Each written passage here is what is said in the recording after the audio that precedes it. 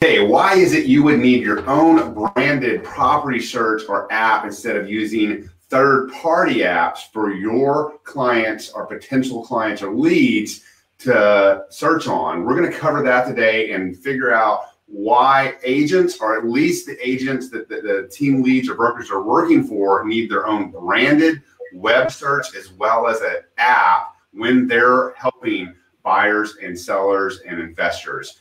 Join us in just a second. If you're watching this video on Facebook and you found this helpful, comment home below to subscribe to future broadcasts. If you're comment agent below to subscribe to future broadcasts. If you're watching this on YouTube, like and subscribe to our channel. And as always, if you have topics or questions you would like us to cover, comment below. So this is our very first broadcast of 2019. I'm very excited about this. I'm going to be doing this every 2 weeks. We're going to be covering topics that are important to real estate agents that make them more effective, more productive. And today I'm very excited to have my friend and vendor, Rick Orr, with Real Savvy, and we're going to be talking about mobile apps and how they can affect your business by a landslide. So, Rick, is Rick on? Yeah. Okay, we have Rick on. Rick, how are you? Good. Hi, Ryan. Thanks for having me. Good, good. So, tell us about what you do. I know you're the CEO of Real Savvy. Tell us what you guys do. Yeah, so 20-year kind of realtor broker. Felt like the industry needed more context and data, which is very part and parcel to this conversation with the buyer, helping agents work with clients more easily. So we're, you might call it in the industry an all-in-one platform of website, IDX, CRM, and really rich APIs, but with a mobile app, which is really the center point of all of that experience. It's a very mobilized world for both agent and client, and that's what we do. Sure. Okay. So, when I'm talking to agents about this stuff, part of what I think this is so important is if you're working online leads and, leads that, in specific people that may have not signed a buyer rep with you, right? We'll start with that. So why do you think it's important for a real estate agent to either have these tools themselves, or at least be part of a brokerage or team that has these tools? Yeah, I think you want to have that direct sort of connected tissue to the client that you just aren't able to get through another sort of product like a consumer portal. That it's only you, the agent. The way we work, you, the connected agent, are on every single listing, not representing as a listing agent of the listing, but simply giving your clients the ability to do the things in the real world that we as realtors are sort of known for. The mobile app gives you the digital implement to be able to sort of bridge the gap of search to actual connection and relationship, and that's why it's so important. And also, you don't want your buyers to, especially in a non-buyer rep world, to click inadvertently the wrong button on one of the other consumer portal apps and inadvertently sort of establish even an informal agency relationship with another agent, right? So having your own branded thing is a great way to sever the dependency on what maybe had gotten them moving in the portal brand. But when it comes to actionable data, real MLS data, it's the broker connected to the MLS apps like what we provide with Real Savvy that really can sever that dependency.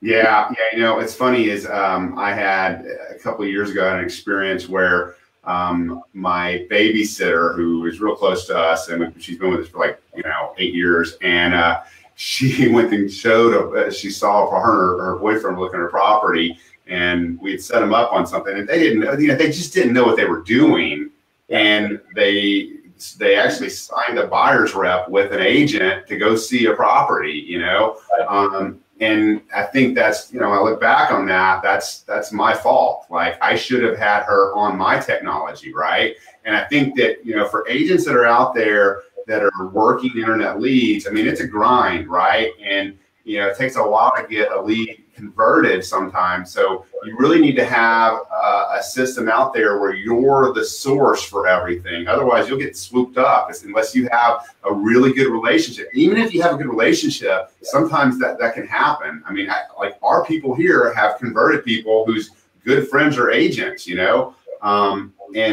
don't want to drop the ball by doing that. So what we're talking about here is, a IDX search that sends out property listings, you can set up a search for them in the back end of the system. And there's many platforms that do this. I just happen to like yours, and I think you're authority on this. And what I like about, again, a lot of people do it, right? But I like, let's talk about yours, because I'm familiar with yours, and yours does a lot of stuff that others don't. But basically, when a lead goes online, anything that they search, whether it be on the mobile app or on the search portal, is recorded through either your CRM, and in our case, we have Follow Up Boss, and that data is transferred to Follow Up Boss, right? Correct. Real time.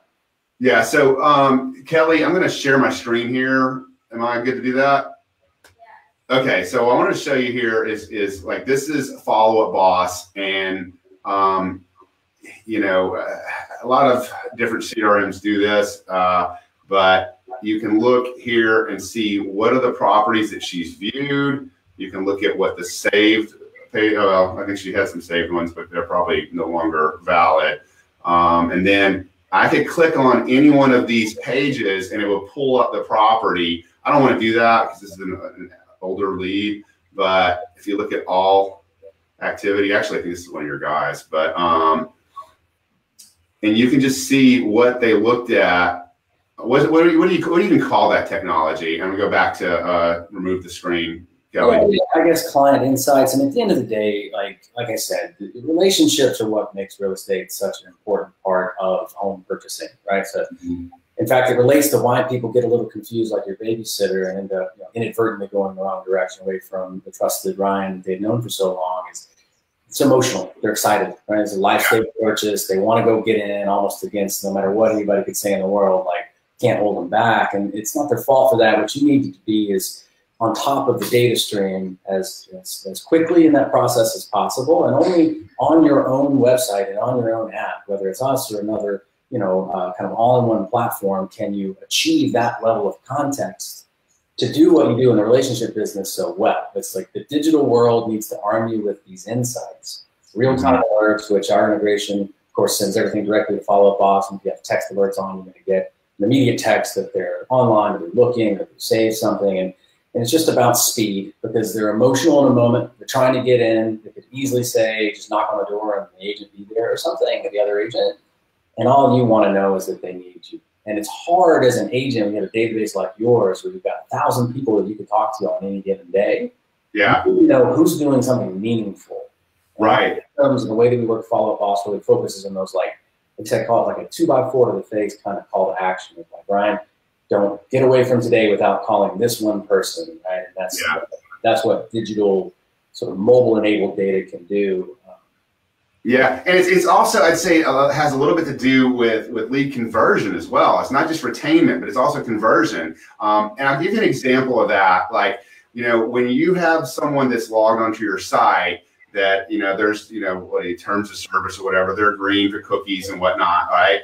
Like, you want to look, and especially like we bring in hundreds of leads per month, right? We don't have our agents even call the lead that, registered 2 months ago and has not been back. We go into Follow Up Boss. We look at the last activity and the last person to visit a site. And then when we look at what they looked at, I mean, look, if you've got a lead that you're working with and they've gone to your About Us page, then that's probably a good indicator. You should probably call them, right? Yeah. And another thing that we're doing in our brokerage is like we're, as part of, we do the Chris Smith conversion code, outline, I call it, instead of a script, but we have what they call a feature benefit tie down, right? Where we're telling people, like, this is one reason that you should use us. And the reason you should use us is because you'll be ahead of the game. And don't you agree that you would want to work with someone that is using this techniques, right? So one of our feature benefit tie downs is off-market properties. So one of the tricks that we've used, my sales manager, Johnny, is like out there like crazy finding any off-market property he can. He's got every wholesaler. He's got, scours all the broker sites on Facebook for coming soons and whatnot. So one of the tricks that we're using is if we're working with someone and we go to the Follow Up Boss and we see, okay, here's somebody that's looking in like Avery Ranch neighborhood, right? and we see what they look at, then we're looking at our off-market list and saying, hey, I saw you were looking at Avery Ranch. Have you seen this off-market property here? That leads to a whole nother conversation, right? So, what we're doing is we're using the technology to see what they're looking at. And chances are the house that we happen to know that's in that, vicinity is not going to work for them, okay? Sure. But it opens a door for a conversation. We're able to do this through using your technology, using Curator's technology, using the technology of Real Geeks, and figuring out, like, here is what they have or what they're looking for, and then trying to find something similar to open that door conversation. Want to switch gears real quick with the app. So Rick just got the app up and running for us a couple weeks ago, and I think it's fantastic. Give us a rundown on what the app does and how people should be using it.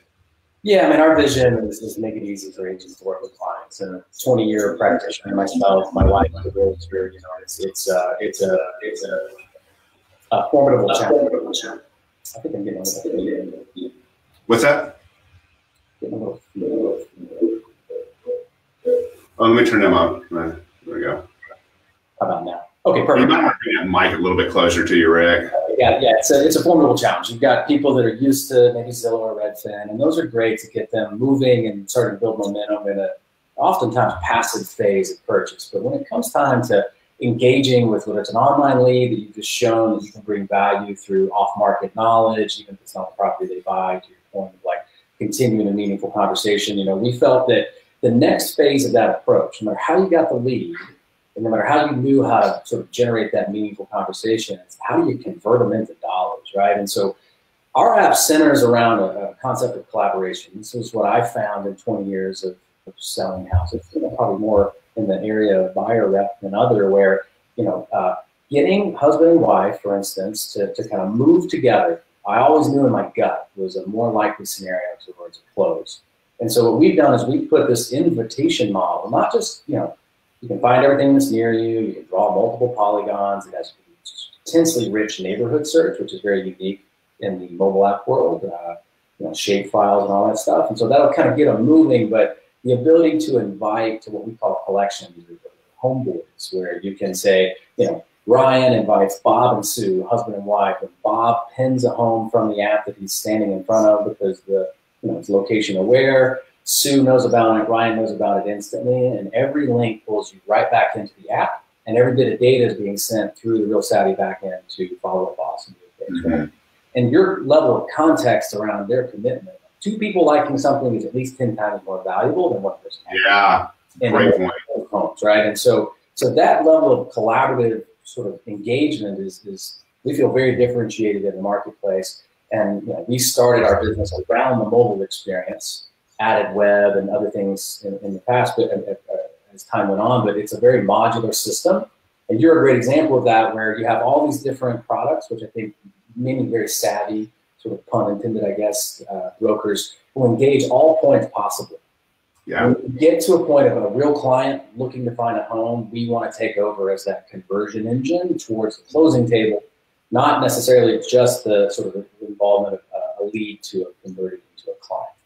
Right. And, it's so what Rick is saying here is that basically, he has in his app and his website or whatever, is that you can add collaborators to that same, I guess it's called the search portal, right? Where it's almost like, you're sharing, husband and wife or a mother and a father are sharing the data. They can make notes, they can share, they can make favorites, they can send it to each other, and the agent gets that data back, which I think is extremely invaluable when it comes to lead conversion. And then this doesn't really have anything to do with lead conversion, but I do want to kind of brag on this a little bit. So where is it? Okay, there's my mobile app, which is right there, right? And so, it's branded, and then I'm going to see if I can show you. So Go MLS is an app that we have through the Board of Realtors, and I'm very involved with the Board of Realtors, but I'm not a big fan of that app as it relates to agents. You guys have run an API through your service to Go, right? So basically, if I can kind of show what it does here. If you go down to, all right, am I not signed in? Damn it. Here, I could show you one real quick. I've got one. Yeah, so I want to show to the interaction with the agent, like how an agent can schedule a property, you know. Yeah, so this would be the same view that the consumer has, except for this little green button has agent-only data, and I'll kind of turn to the side in case there's anything sensitive on there. But you know, this is the agent bits. This is the how do I get in the door? What do I need to know? And importantly, it'll pass to the listing agent, for instance, someone we both know in this case, another firm locally. It'll pass the information about what I'm asking about, right? So it's going to send the address and who I am. It's just a convenience feature, but where any MLS, we're connected with most of the regional MLSs across the country where we have a VAL connection, that button's there for every agent just to make it easier. Because what happens is inevitably in a mobile business like real estate agency, you're at a stoplight when your client pins a home on Real Savvy or your Spyglass app on Real Savvy. You get a text message and you can just in one click find out if it's a go, if it needs a showing service, if you have an audience, and maybe you're nearby. Importantly, you can delight that customer because remember they have that emotional moment of like, I want to get in right now. Hey, listen, I'll meet you there right now, right? And so the alternative is a lot of switching in around apps, and the data isn't in those other apps that may have been there before, and that's sort of the center point of it all, and kind of a virtuous flywheel of data and relationship is sort of where we try to live. Yeah, and the MLS Go for me is clunky, man. I mean, I'm using your stuff all the time now. Like, I mean, forget the consumer facing stuff. Like, I love it because you can look on MLS, see where the properties are at from your app. You can hit the direction buttons. It will open up a map that your whatever map you have loaded, Google Maps or Yahoo or Yelp, what is it, Apple. And it'll give you directions. You can send a text, you can send an email, you can call. I think it's wildly efficient. So, I can't give enough kudos to you guys for creating such a great app. And, I think our agents are really liking it, and we're using it, the app and the search portal, in order to get new business. So once again, I have a lot of different vendors and I love them all. Your stuff is great. I want to, quite frankly, I'll tell you, I have a Real Geek site that I'm ready to get rid of and replace with yours, and I'm looking forward to that. So where can people find you? Yeah, so realsavvy.com. There's a bot right there on the page. You can ask us questions, tries to help answer questions quickly. You don't always have time for a demo, and we understand that. realsavvy.com. Our team's always ready to talk you through the different needs that you have. And importantly, if you have an existing website, just as Ryan did, it's not an all-in-one that you have to buy everything. We view this industry, I think, very differently than a lot of people, and that we try to make parts that will integrate with other players. It sort of takes a village. We love Follow Up Boss because their APIs are rich like ours. We can make for a seamless sort of interactivity. But yeah, it's a very modular app. We have a CRM for those that need a very lightweight one, and then we integrate with others, as I mentioned. Customizable web is a key piece of it as well. But yeah, realsavvy.com is how you reach us. Yeah, and what I love about Rick is that he knows to have these relationships, and he plays well with others, and it's made just a really good relationship for us. So Rick, we're going to let you go. Thank you for being on the broadcast today. And so, guys, if you're watching this on Facebook, type the word agent in the comment section below to be subscribed to future broadcasts. If you're watching this on YouTube, click like, click subscribe, hit the bell button if you want to be notified when future broadcasts come out. I will be back in 2 weeks. I'm not going to be back on Friday, but I'm going to be back on Thursday. We're going to do a live segment from Inman Connect in New York City. Rick will be there, and I'm gonna do a recap of what are the trending issues in real estate of what I've learned that week. So I look forward to seeing all you guys there. If you're subscribing to the show, we'll put an announcement letting you know what day and time that's going to be. And that's a wrap for today, Rick. Thank you so much. Have a great day. Cheers.